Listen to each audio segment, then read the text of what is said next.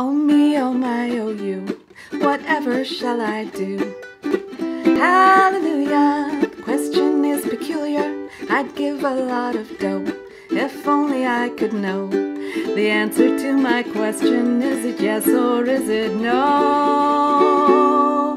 Does your chewing gum lose its flavor on the bedpost overnight? If your mother says don't chew it, do you swallow it in spite? Can you catch it on your tonsils? Can you heave it left and right? Does your chewing gum lose its flavor on the bedpost overnight? Here comes a blushing bride, the groom is by her side. Up to the altar, just as steady as Gibraltar, the groom has got the ring, and it's such a pretty thing.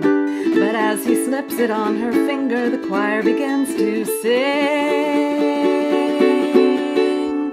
Does your chewing gum lose its flavor on the bedpost overnight? If your mother says don't chew it, do you swallow it in spite? Can you catch it on your tonsils? Can you heave it left and right? Does your chewing gum lose its flavor on the bedpost overnight? Now the nation rises one to send their only son up to the White House, yes, the nation's only White House, to voice their discontent unto the President, the bonnie burning question that has swept the continent.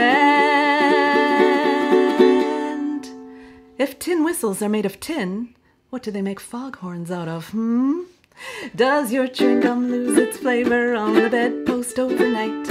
If your mother says don't chew it, do you swallow it in spite?